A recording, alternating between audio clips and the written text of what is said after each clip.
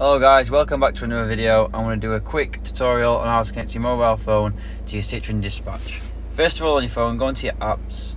You want to click settings, click Bluetooth, and then make sure your Bluetooth is on, ready to pair to any device. Then click the little phone icon, click options, click Bluetooth connection. Then you want to click search. When it starts to search, it should find your phone.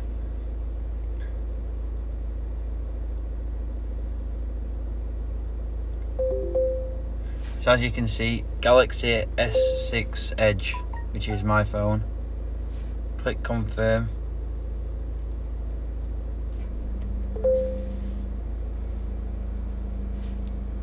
Click your profiles.